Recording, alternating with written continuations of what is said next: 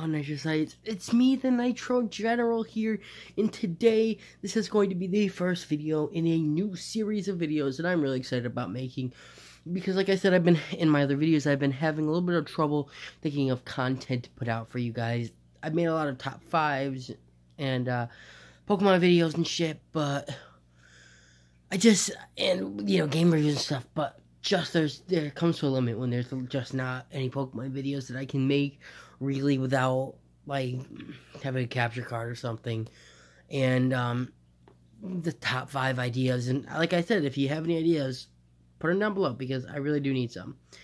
But there's just not enough games and stuff for me to review either. But you know, one thing that's cheaper than games is movies.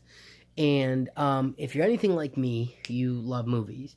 I am kind of a movie fanatic. I go to see movies all the time. I am a diamond member of the Regal Crown Club. That's the only place that's around here that I go to see movies. Let me know where you go to see your movies down below, because I'd really like to know. I go to the Regal Cinemas. That's really the only place around here that plays. Plus, we have like one drive-in that's still open. We have a couple drive-ins that's still open in our area, and that's where I go into in the summer. But yeah, so let me know. But today, I saw a couple new movies. I'm going to be doing one in a video and another one in another video. And plus, I have actually 4 videos coming out for you guys tonight. What? Yeah, 4 videos. Because I saw 2 movies today, and I watched 2 movies on Netflix last night to review for you guys. So, and they were 2 Netflix originals, so I thought maybe I'd make a review for you guys. But, so without further ado, let's get right into the video. Now, these videos are probably going to be a little bit shorter because I'm going to do my best to not spoil anything about the movies. Not even do my best. I'm not going to spoil anything.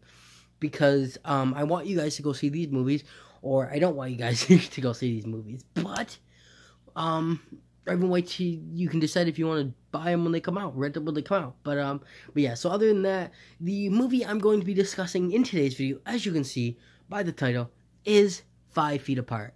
Now, I'm not very much for drama movies. I mean, sometimes I go because there are a few drama movies, as you will probably see with a lot of the movie reviews that I do, is that I do enjoy a good, tearjerker sometimes, because that just makes for good movie.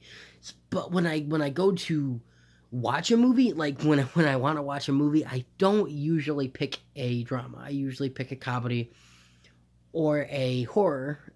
But even horror gets a little old after a while because you already know what's going to happen. So usually comedies and sometimes actions, depending on what movies they are.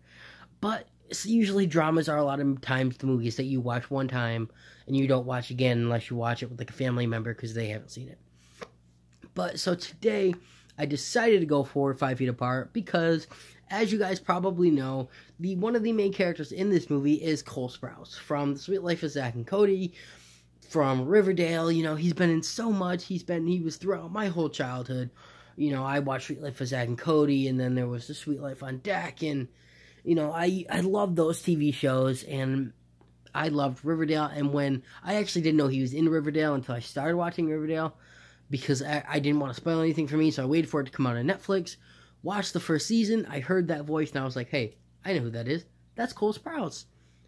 Yeah, and it was Cole Sprouse, and, I was so excited when I saw he was going to be in this movie. And let me tell you guys, do not go to see this movie if you don't want to cry. Because, let me tell you, I'm a man. Alright, I use the word man very, very loosely in this sense. But I'm a man. And, society has, determined that men are supposed to cry. But let me tell you guys, something. Today's Thursday.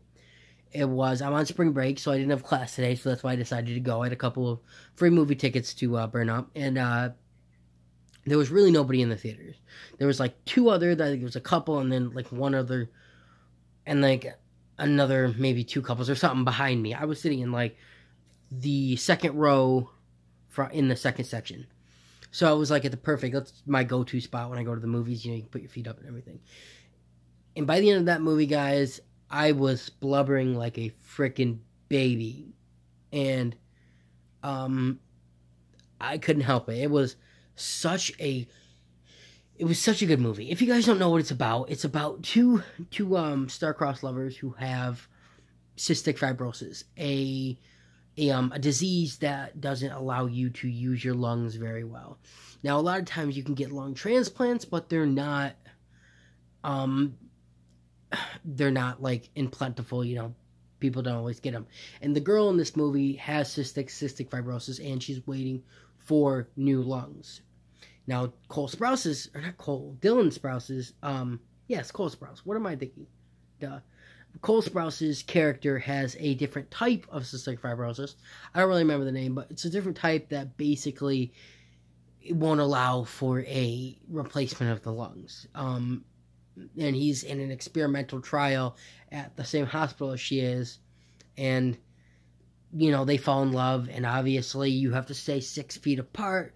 But she ends up saying, I want to take back, it's taken so much from me, I want to take back 1 foot. So she takes, I'm not going to spoil it. But, so basically they stay 5 feet apart at all times, and, they end up falling in love and everything like that. And, honestly, it was kind of a different, weird, subject for a movie. There hasn't really been a lot of movies where people have had cystic fibrosis, and there hasn't been a lot of movies where people who fall in love actually have terminal diseases. And I know there's been The Fault in Our Stars, which is really the only one I can think of where the 2 main characters have diseases, but they can't touch, So that's the really, really cool concept, is that you can fall in love with somebody without touching them, without having sex, without kissing them, without holding hands, without feeling each other. You can fall in love with someone, which is really a strange concept for today's society, because I feel like love is very based on physical contact, whether that's kissing, whether that's intercourse, whether that's whatever it is. It's always based on some kind of feeling, rather than in this movie, it's purely based off of, not physical feelings, but mental feelings, like heart. They actually love each other for them. They don't love each other because of, something about them, like physically. And that's what I really, really liked about the whole concept of the movie, was that they can fall in love without falling in love how people today would fall in love, is what I'm trying to say. And, So that's why that's what really, really drew me to the movie. And I don't know if you guys have ever felt this feeling, but when you watch a movie and it just gets to a point where it's going to end, but you don't want it to end. I mean, sometimes you really want a movie to end, or sometimes you don't mind if it ends because it ends up in a happy and you're like, that's awesome.